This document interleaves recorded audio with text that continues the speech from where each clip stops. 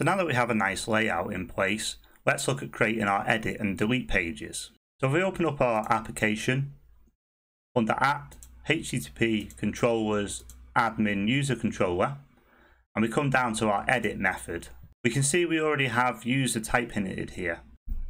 So what Laravel does is, because we pass the ID on the edit button, Laravel will grab that user with that ID. So if we just call Laravel's built-in die and dump method, which is just DD, and dump out the user, if we jump back over to our application, let's just edit the admin user, and you see it's got the admin user out of the database for us. So if we just come down to the original array, we can see here we've got all our admin information already within the edit method for us. So what we need to do is we need to also grab our roles out of the table. We just use our app role model, and then in our edit function, let's create a new variable called roles, and that'll equal role, and we'll get all the roles. And then all we need to do is just return a view.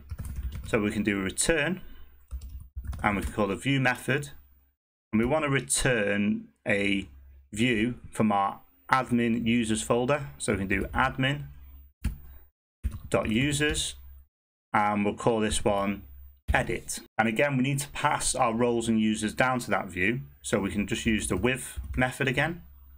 We're just going to pass this an array. Just going to drop this down on a new line to make it easier to read. And we want to pass down our user, obviously, and that is in the user variable, as it's been automatically injected by Laravel here. And we also want to pass down our roles. We can do that with roles, and then pass down our roles variable where we got all the roles here. Obviously, the next thing we need to do is actually create this view. So under resources, views, admin, users, I'm just going to copy this index.blade.php, and I'm just going to rename it to edit. So this just gives us the basic layout. I'm just going to delete the table. Now up here, we can give this a new heading of edit user. And I suppose we could actually just pass in the user's name here. Edit user, and we can just say user name. And we can do that because we passed down the user's data here in the with method. Okay, so the next thing we need to do is create a form that we can edit the user with. So let's just open up a new form tag. We're going to give this an action. And we're going to use the Laravel built-in root method again. And this is going to go to admin.users.update. And there's a second parameter. We need to pass in our user, so we know which user that is we're editing. And then we need to give this a method, and we're going to put post in here, and I'll show you why in a moment. So most browsers really only support post, but if we take a look at our roots, we can see our admin users update method is expecting a put. So for the moment, Laravel has a nice way to fake this. So if we just open up our curly braces, we call a built-in method, and we call a built-in function called method_field, then we can say it's going to be a put. So even though we're sending it as a post, Laravel will pick this up and recognize it as a put. So also, we need to pass in our CSRF token. So to do that, Blade has a helper built in, so it's just @CSRF. And now on this edit page, we're just going to assign roles. So because we passed the roles down in the view, let's just loop over them. So we can do a for each roles as role, and we'll just end that for each. And then inside of here, let's create some checkboxes. So I'm just going to call a div with a class of form check, and then we're going to create an input, and it's going to be a type of checkbox, and the name for it is going to be roles as an array. And that is because people could check multiple roles for a single user. And then the value is going to be role ID. It's the ID of the current role in this for each loop. And then we're going to give this a label. And it's going to be a label of the current role name. And then after our for each loop, we just need a submit button. So we're going to do a button of a type submit. And we're going to give this a class of BTN and BTN primary. And for the text, we're just going to say update. Now let's take a look at this in the browser. We see we have all our roles being listed from the database and our update button. And also in our header, we're saying edit our admin user. Let's come over to our users controller again, and that's under app, HTTP controllers admin user controller. And this request is going to come into this update method here. So let's just die and dump on the request. So let's say we want to make this user a admin and an author, and we just click update. So if we just open up the request and look at the parameters, we can see under the roles array, we've selected the role of 1, which is admin, and the role of 2, which is the author. So let's now carry out the update. So let's just remove this die and dump. And we're going to grab the user. So we're passing that user in from the form. You remember up in our root here, we're passing in our user model. And then on that user model, we can call our roles method. And remember, on our user model, we created that roles method with a belongs to many relationship. And then in our database seeder, we were calling the attach method, and that allowed us to pass in a single ID of a role we wanted to attach to a user. Now, because we're passing in an array of roles, we need to call a slightly different method, and we're going to call sync. And this allows us to pass in an array of IDs that we want to link from the users to the roles. So from our request, we can just get out that roles array. And now that will sync all the roles the user has selected in the checkboxes and attach them to the user roles relationship. Then after that, we simply just want to return, and we can do a redirect, and we'll redirect back to the root of admin.users.index.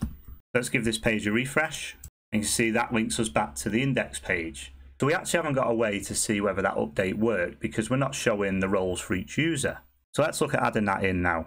So over in our index view, let's create a new table header, and we'll call this roles. And then in our table, so because we have our user model here passed down, we can call our roles relationship that we created, and we can say, get me the roles, and I want to pluck the name of the role only.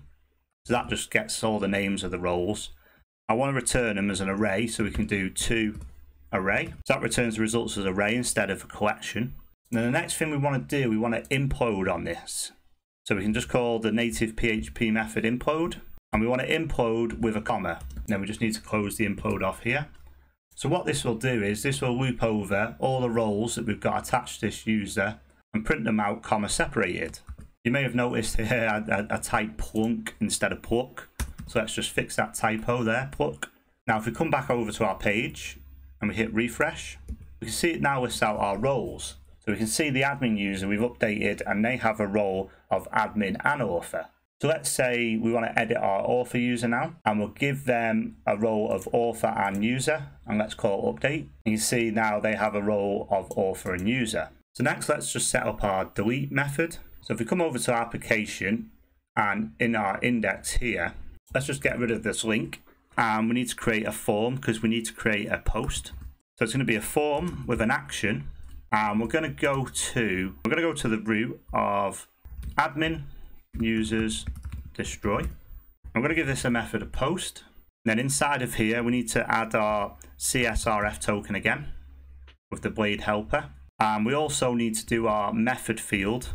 And this time we need to send the delete HTTP method. So this is again the same as the update. We're sending a post, but we're telling Laravel, actually, this is a delete request. Now let's just grab our button and put this inside the form. We're going to give this a type of submit instead of button. We're going to keep the button warning, and we're going to keep the text delete. We also need to let the delete method know what user it is we're trying to delete.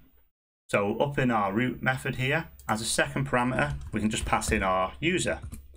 So now Laravel will know that we want to delete this current user in the table. Let's just refresh. You see the buttons are stacked. Let's just fix that now.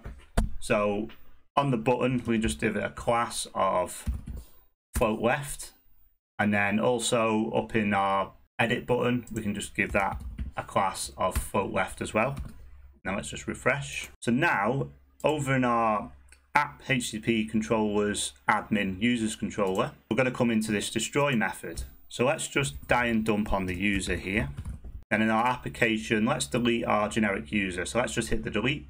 And you can see we're now in the delete method, and we have our user information that we want to delete. So before we actually delete this user, we want to remove their roles as well from the roles table. So we don't want a load of relationships sat in the table if we're not going to use them. It will slow the application down as the application grows. So the first thing we want to do is, because we're passing our user in from the form, we can say user, and we can call our roles relationship that we created on that model. And we can just call the detach method. And what that does, that removes all roles from the given user. Okay, so now we've done that, we can actually just delete the user now. So we can just say user, and we want to delete them. And after we deleted them, we can do a return, and we'll do a redirect again, I think. And we'll redirect back to the root of admin.users.index. Now, when we refresh this page, it should remove all their roles and delete the user and redirect us back to the users page. You can see it's redirected us back to the users, and our generic user is now deleted. So in the next video, we're going to look at guards and gates. And these are built-in features to Laravel that we can use to check on our roles and make sure the user that's currently logged in has the right role to do an action. So this page here, we probably just want to restrict this to admins.